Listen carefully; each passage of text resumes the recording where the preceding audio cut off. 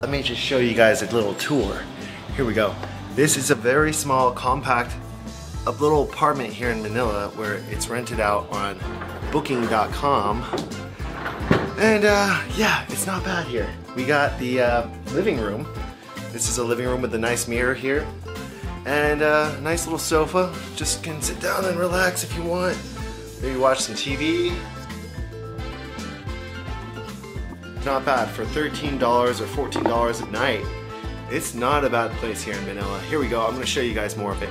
There's a beautiful view outside. We're on the 15th floor. This is Makati area. It's kind of the center of Manila where you kind of want to be. You don't want to be in kind of the rough areas here in Manila, actually. It's not recommended.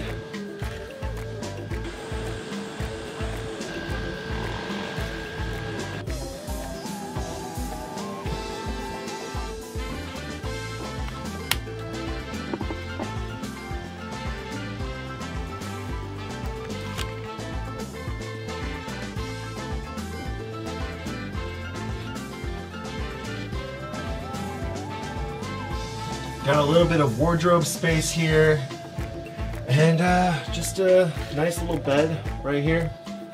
Very nice here to open the curtains and see the living room. You can actually see everything happening in your living room if you sleep in this bed. And yeah, you even have a plug-in right there to charge your phone, and mini pillows here. The beds are pretty comfortable, and then you got another space to hang your clothes right there.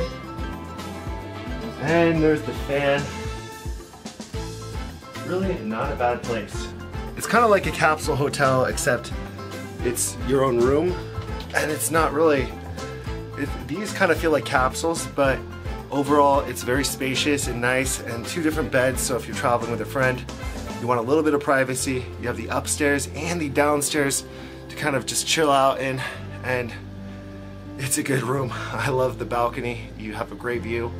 This bed is really nice, very comfortable, lots of pillows.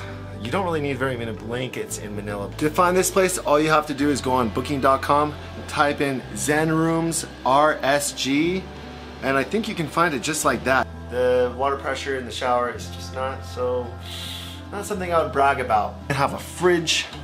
This fridge here, you can keep your beer cold or your vegetables or whatever. It's kind of like a capsule hotel meets a normal hotel with two levels. You have an upstairs and downstairs. Wow, this is great. Oh man. That's the problem. When you're too tall, you bump your head, it hurts. Happens a lot. Welcome to my world in Asia. Every time I go anywhere, my head always hits something.